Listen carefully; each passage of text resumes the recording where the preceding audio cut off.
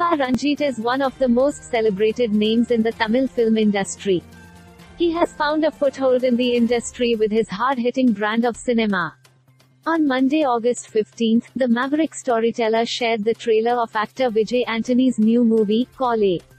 The video is an intriguing affair that manages to pique the curiosity of the audience with its effective presentation. Kolai is a thriller, written and directed by Balaji K. Kumar. Ranjith, who received critical acclaim for his directorial venture Sarpatta Parambarai, shared the trailer of Vijay Antony's Kolai. It promises to be a treat for those fond of realistic thrillers.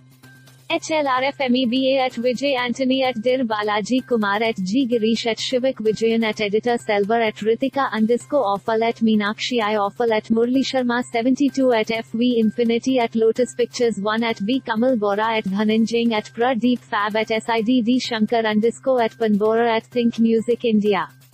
The director also shared the film's poster to give fans an idea of what is in store for them.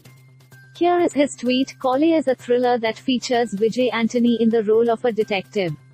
It has been scripted and directed by Balaji K. Kumar.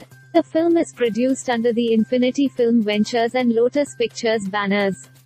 Kolai's cast includes Ritika Singh, Meenakshi Chowdhury, and Arjun Chidambaram, among others.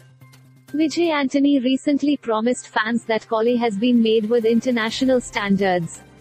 With complete confidence, I can say that Kolai will be a movie made with international standards.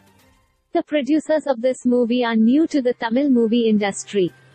They have vast experience, and I am delighted to be working with them, he was quoted as saying by the Times of India.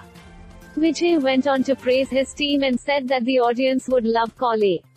Cinematographer Shivakumar had great faith in the movie and its director. The music of this film is stunning with international standards. CG artist Ramesh Acharya's works will be appreciated. It was great working with Ritika Singh and Meenakshi Chaudhary. This movie will be a great success and audiences will definitely like it, he said.